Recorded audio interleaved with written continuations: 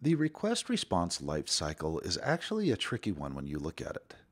The big scope of what's going on here seems overly complex, but when you break it down by the pieces, it makes more sense.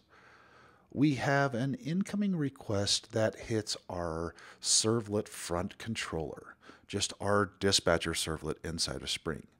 So that hands the request over to and delegates it to one of our controllers that we've set up. The dispatcher is the router that comes in and says what controller is going to handle it. I'm going to delegate this request over here to this controller. That controller just routes traffic to where it's supposed to go. It says, I'm going to handle the request and hand it over to the backend.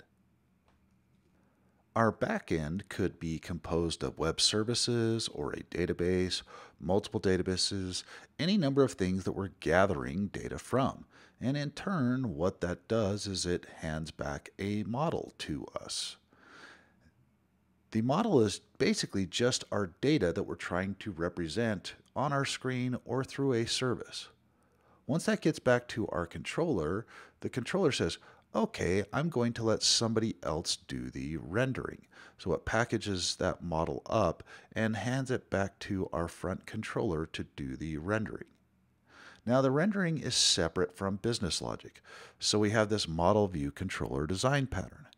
Everything is doing its own specified functionality here. Coming back from the controller, we have a model now or data that we're going to try and represent to the UI.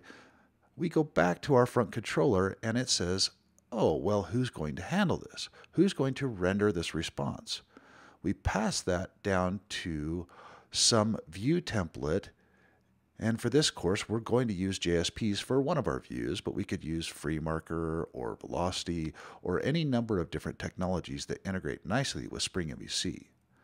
Once it's gone down to our view, our JSP page, we're going to return control back to our front controller.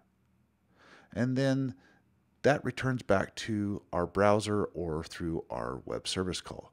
Now this whole thing is kind of divided up into three parts. We have our model, so where our model gets created, our view, and our representing view, and then our controller. It's what is our model view controller design pattern.